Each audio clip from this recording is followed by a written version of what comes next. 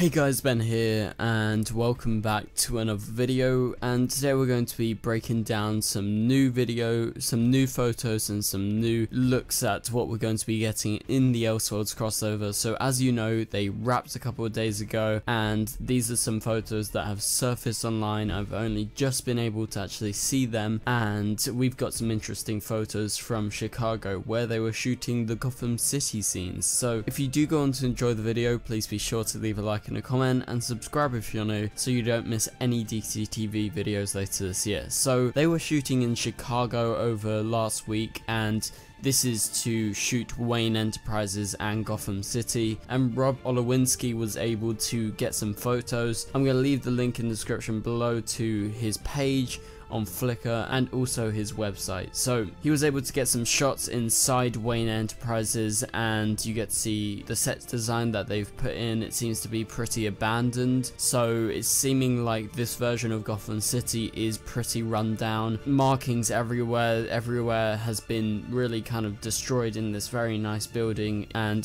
they've done a great job in set design. As you can see, like the lift design and everything is rather modern and rather kind of fancy, surrounded by a totally broken down grotty place. And so the one photo that has got everyone talking is a really interesting photo from that very same person, Rob, and it's outside of Gotham City Police. So this is a separate scene. All of our heroes are in fact outside GCPD rather than Wayne Enterprises, and this scene features Oliver, Barry and Kara in their normal clothing, and they are talking to someone. So people have been going crazy theorizing about this. People are either saying it's just one of the GCPD police officers, maybe it's Jim Gordon, or potentially it may be Bruce Wayne, and people have been sort of going crazy saying it probably is Bruce Wayne, and I think the likelihood of it being Bruce Wayne is very little. I think it's more likely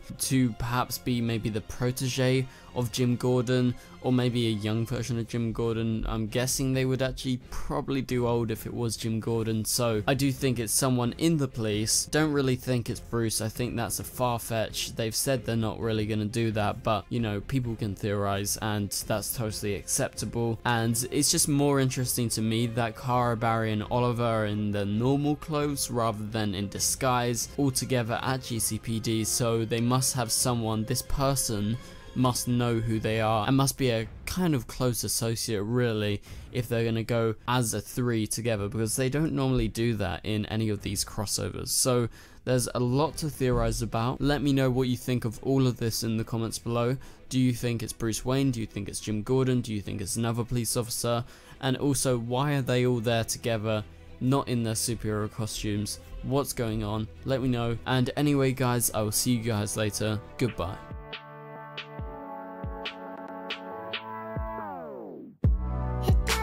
Strong, it doesn't make us weak. Tongue tied to service like shy free.